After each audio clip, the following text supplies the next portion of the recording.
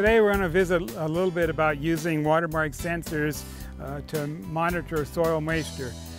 When we get them, they come like this. The sensor attached to varying lengths of green cable.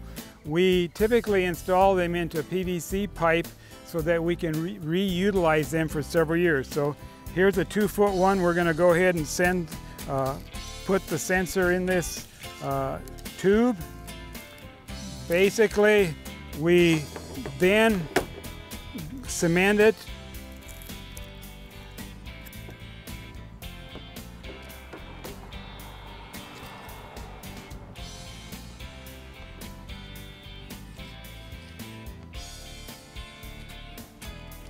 We give it a little bit of a twist to make sure we're making good contact.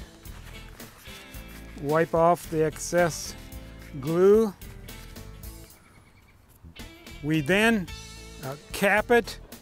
Here's an example. We've got a PVC type cap. We'll then go ahead and tape this on so that water doesn't go down this tube.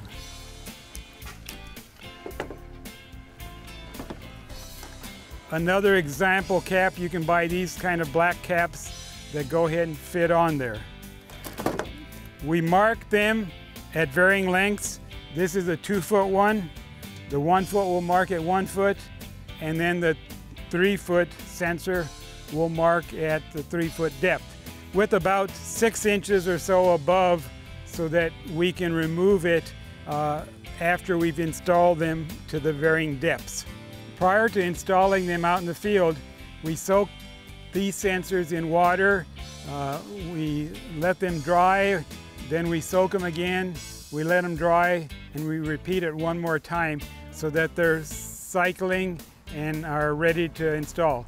As we take them out to the field, we want to make sure that they're in water so that they're right prior to installing.